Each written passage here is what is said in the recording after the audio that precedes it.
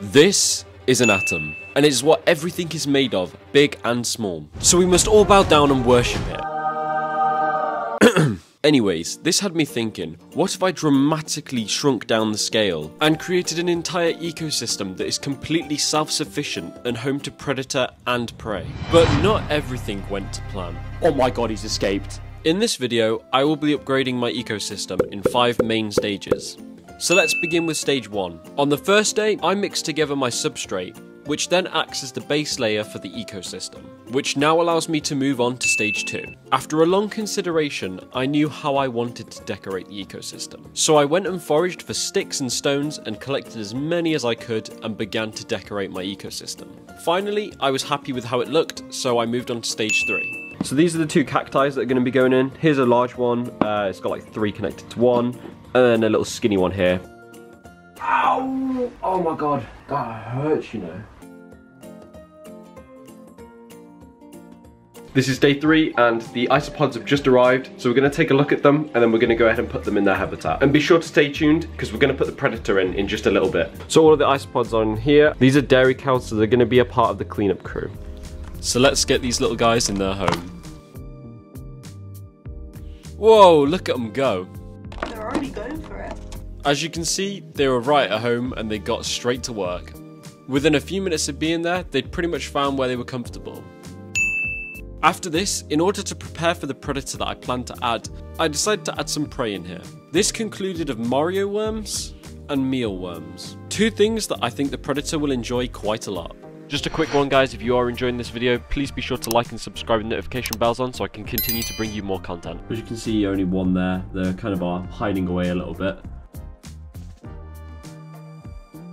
As you can see here, I started adding in the mealworms as well, and to my surprise, they were so much more livelier than the Mario worms. I thought that the Mario worms were going to be so much more lively and active, but it turns out that the mealworms were much more active than they were, so that was interesting to see. To my surprise, these worms weren't as bothered about burrowing as I thought they would be. I thought that these worms would be burying themselves as much as possible. A few of them did, but quite a few of them weren't too interested in it, at least not right off the bat. Today is day 5, we've got the bucket hat on, which means it's time to put the predator in. So here's the big reveal. Can you hear it hissing? I don't know which way it's going to come out. I don't want to know. Hopefully it's not just free in the box. That would be a bit terrifying if it was. I think it's got to be in another box, right? Yeah, it's in here. Oh my god. Here it is, the big reveal. We've got a scorpion to add to our ecosystem. Oh. It's moving now. I've never seen a scorpion like in real life before.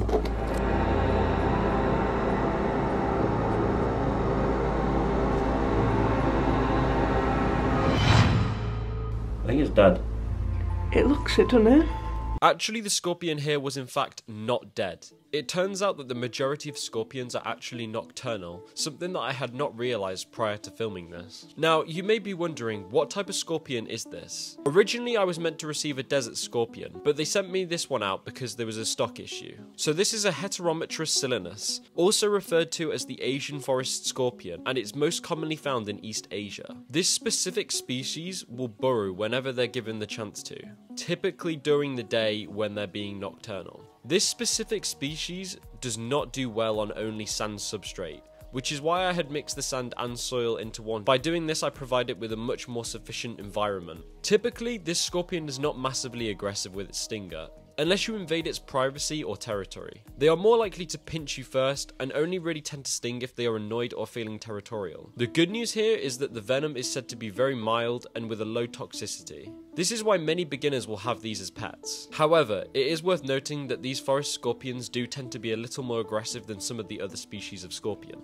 Now, as you can see in this clip playing here, I placed my small shovel in front of it, just as a way to move it backwards, since the substrate was a little bit high in the area that it was, and it could have caused a higher escape risk. So I needed to move him back to fix that. I made sure not to hurt it in any way whatsoever, but it didn't take too kindly to this, and it did try to attack it. You will notice that they go into a defense posture first, as a way to say, hey, back off, before they actually attempt to attack. And now that I have explained and just given some interesting information about this scorpion, let's take a look and see how it interacts with the ecosystem that I have built. Look at this big guy, what should I call him? Scary Simon or something. I bet he is trying to climb out. Do I tell him off? Simon, Naughty sit down. Simon. Naughty Simon, get back. One of the mealworms seems to have fallen into the water. Yeah, he seemed to have not understood the assignment here.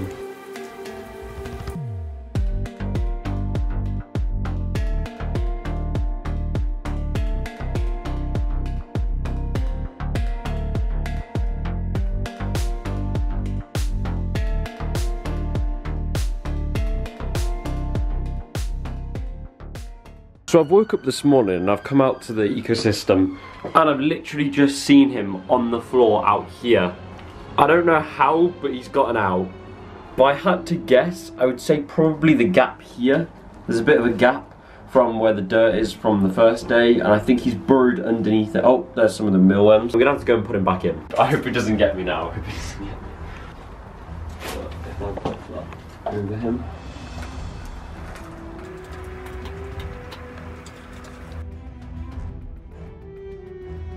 Let's get him back in his habitat.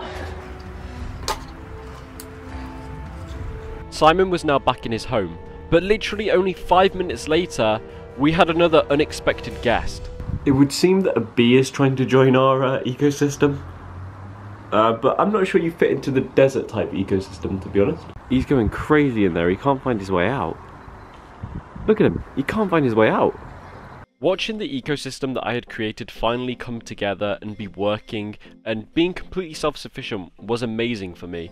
I'd spent all of this time building up this entire ecosystem, but to finally see them all enjoying their environment, it was just amazing to see them all acting as if they would, but within a simulated environment. At first I was pretty nervous about putting the scorpion in, like when I got it I was like, oh, I feel a bit nervous like handling stuff, and over time I just started to study him, just watch him, and I thought, wow, this scorpion just really is, like, a nice little guy. I mean, granted, he was eating and feasting on the mealworms, but that's to be expected. I know a lot of people have fears of scorpions, but to me, like, I no longer had that fear. I was just like, this is quite cute, this is quite cool to see, and I just got adjusted to him. Anyway, guys, that's been the video. If you have enjoyed, please like and sub, and I'll see you all in the next one.